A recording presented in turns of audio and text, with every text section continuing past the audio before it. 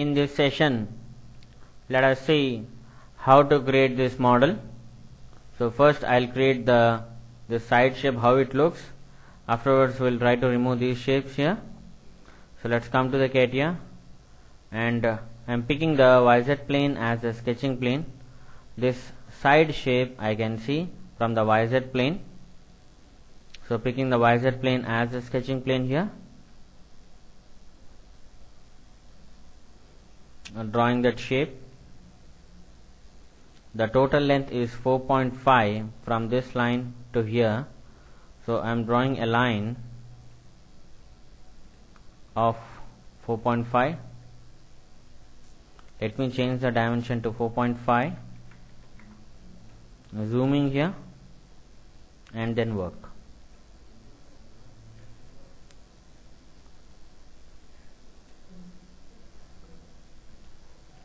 Then go for this line. This line length is given as 0.75.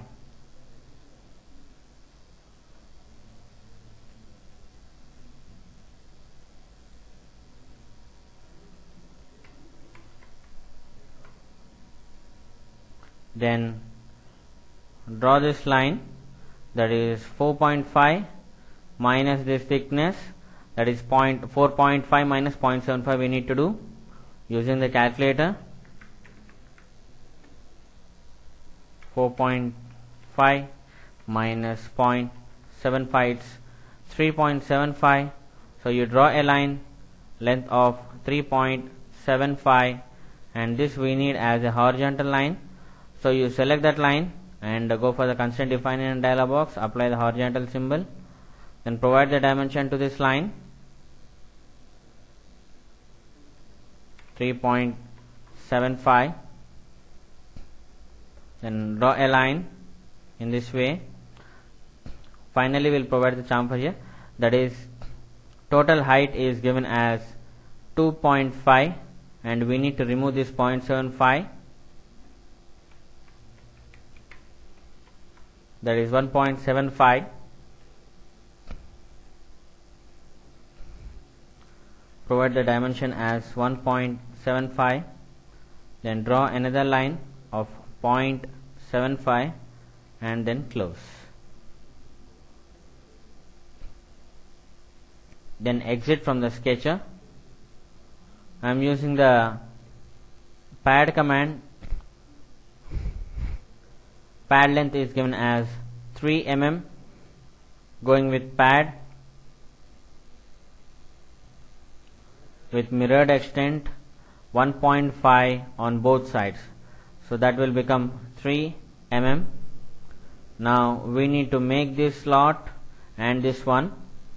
So I am picking the top face as a sketching plane.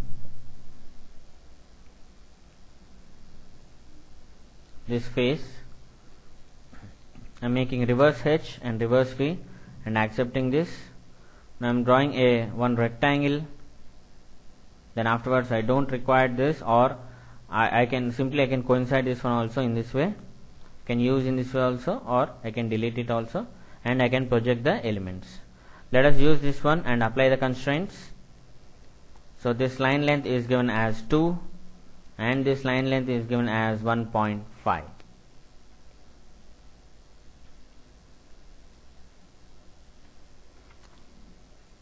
Then this line length is 1.5. It should be 1.5. Then from this line to this line the distance is given as 0.5. This side also it's 0.5. So I am giving the constraint, picking this line and this edge, making the distance as 0.5, enter. Now exit from the sketcher and use the pocket command now. Pocket and pocket depth of 0.75, enter. Then afterwards we need to make the hole here.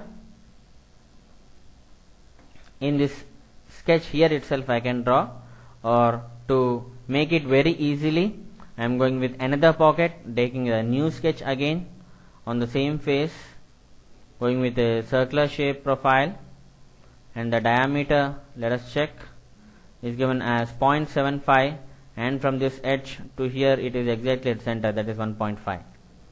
So change the diameter to 0.75, and from this edge to center it is given as 2.67. So give the constraint here, pick this edge and circle center. I'm changing the value to 2.67, enter. Then exit from the sketcher, and again I'm using the pocket command, pocket of 0.75 depth because it's a through hole, or in the dimension field I can use up to the next, and say OK now. And the left one is this chamfer we need to make. Then I'm picking the chamfer command from the dress up features toolbar. So I need the chamfer on this edge, and the chamfer length, that is given as 3 minus 2 on 1, and this side also it is 1. Here clearly specified, from this point to this point it is 1, and from this point to this point, that is 3 minus 2, 1. So I am using the length by length option, and both sides I am giving the 1 and 1, and say OK now. In this way we need to do this model. So you minimize the tree, click on fit all in, click on isometric view, then hide your planes. Now you can save your file. I am saving my file here.